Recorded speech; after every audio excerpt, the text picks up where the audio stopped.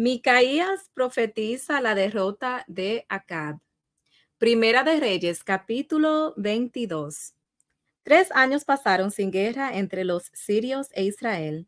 Y aconteció al tercer año que Josafat, rey de Judá, descendió al rey de Israel. Y el rey de Israel dijo a sus siervos: ¿No sabéis que Ramot de Galaad es nuestra? Y nosotros no hemos hecho nada para tomarla de mano del rey de Siria. Y dijo Josafat: ¿Quieres venir conmigo a pelear contra Ramot de Galaad? Y Josafat respondió al rey de Israel: Yo soy como tú, y mi pueblo como tu pueblo, y mis caballos como tus caballos. Dijo luego Josafat al rey de Israel: Yo te ruego que consultes hoy la palabra de Jehová. Entonces el rey de Israel reunió a los profetas, como 400 hombres, a los cuales dijo: ¿Iré a la guerra contra Ramot de Galaad o la dejaré? Y ellos dijeron: Sube, porque Jehová la entregará en mano de Israel. Y dijo Josafat: ¿Hay aún aquí algún profeta de Jehová por el cual consultemos? El rey de Israel respondió a Josafat: Aún hay un varón por el cual podríamos consultar a Jehová, Micaías, hijo de Imla, mas yo le aborrezco, porque nunca me profetiza bien, sino solamente mal. Y Josafat dijo: No hable el rey así.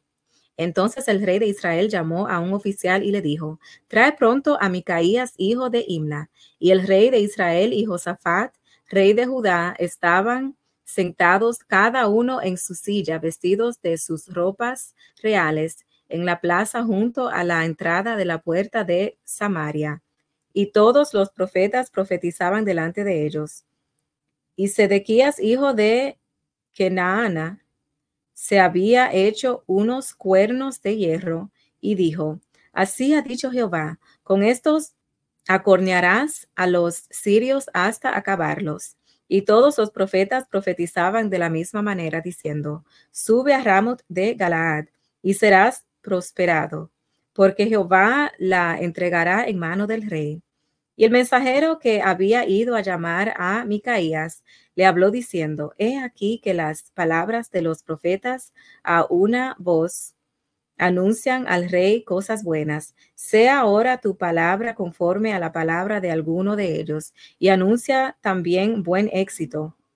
Y Micaías respondió: Vive Jehová, que lo que Jehová me hablare, eso diré. Vino pues al rey, y el rey le dijo: Micaías, ¿iremos a pelear contra Ramot de Galaad o la dejaremos? Él le respondió: Sube, y serás prosperado, y Jehová la entregará en mano del rey. Y el rey le dijo: ¿Hasta cuántas veces he de exigirte que no me digas sino la verdad en el nombre de Jehová? Entonces él dijo: Yo vi a todo Israel esparcido por los montes, como ovejas que no tienen pastor. Y Jehová dijo: Estos no tienen señor. Vuélvase cada uno a su casa en paz. Y el rey de Israel dijo a Josafat: ¿No te lo había yo dicho? Ninguna cosa buena profetizará él acerca de mí, sino solamente el mal. Entonces él dijo: Oye pues, palabra de Jehová. Yo vi a Jehová sentado en su trono, y todo el ejército de los cielos estaba junto a él, a su derecha y a su izquierda. Y Jehová dijo: ¿Quién inducirá a Acab para que suba y caiga en Ramot de Galaad? Y uno decía de una manera y otro decía de otra. Y salió un espíritu y se puso delante de Jehová y dijo: Yo le induciré. Y Jehová le dijo: ¿De qué manera? Él dijo: Yo saldré y seré espíritu de mentira en boca de todos sus profetas. Y él dijo: Le inducirás y aún lo conseguirás. Ve pues y hazlo así. Y ahora he aquí, Jehová ha puesto espíritu de mentira en la boca de todos tus profetas, y Jehová ha decretado el mal acerca de ti. Entonces se acercó Sedequías, hijo de Kenaana, y golpeó a Micaías en la mejilla, diciendo: ¿Por dónde se fue de mí el espíritu de Jehová para hablarte a ti? Y Micaías respondió, he aquí tú lo verás en aquel día, cuando te irás metiendo de aposento en aposento para esconderte.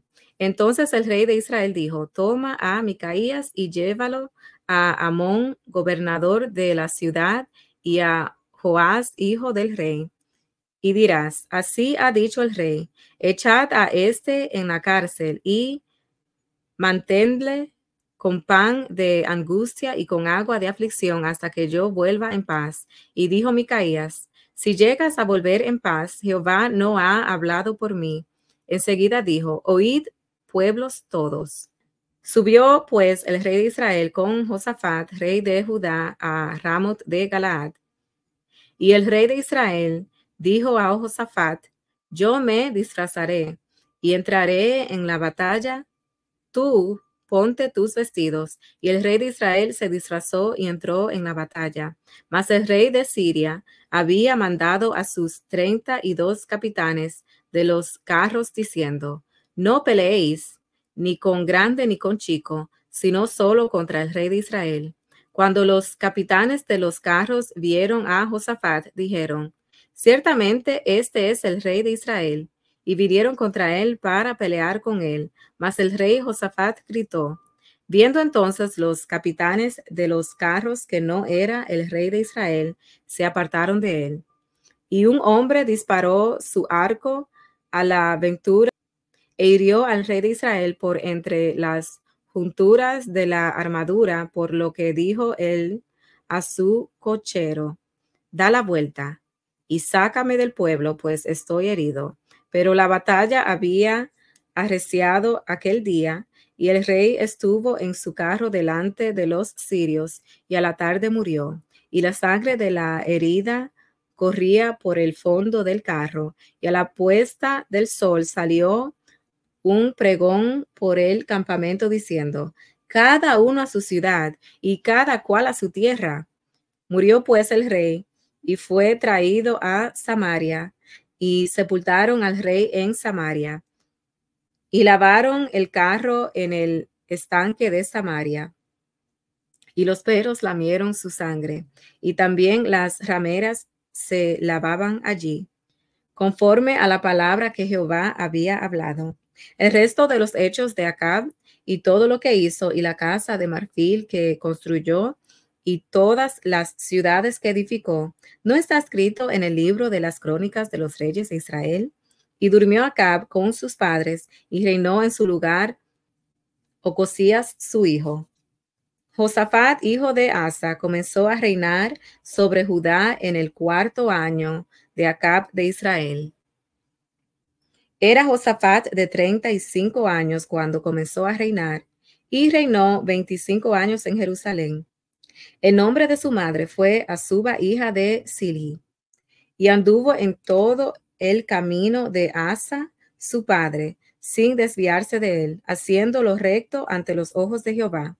Con todo eso, los lugares altos no fueron quitados, porque el pueblo sacrificaba aún y quemaba incienso en ellos. Y Josafat hizo paz con el rey de Israel. Los demás hechos de Josafat y sus hazañas y las guerras que hizo, ¿no están escritos en el libro de las crónicas de los reyes de Judá?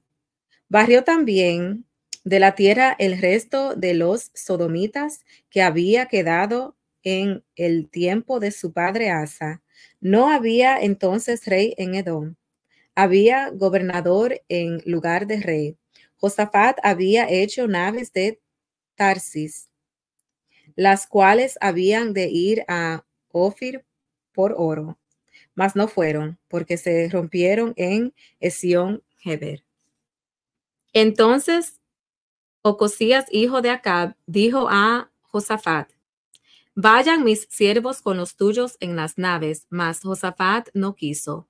Y durmió Josafat con sus padres y fue sepultado con ellos en la ciudad de David su padre, y en su lugar reinó Joram su hijo. Ocosías, hijo de Acab, comenzó a reinar sobre Israel en Samaria el año 17 de Josafat, rey de Judá. Y reinó 2 años sobre Israel, e hizo lo malo ante los ojos de Jehová, y anduvo en el camino de su padre, y en el camino de su madre, y en el camino de Jeroboam, hijo de Nabat, que hizo pecar a Israel, porque sirvió a Baal y lo adoró, y provocó a ira a Jehová de Israel, conforme a todas las cosas que había hecho su padre.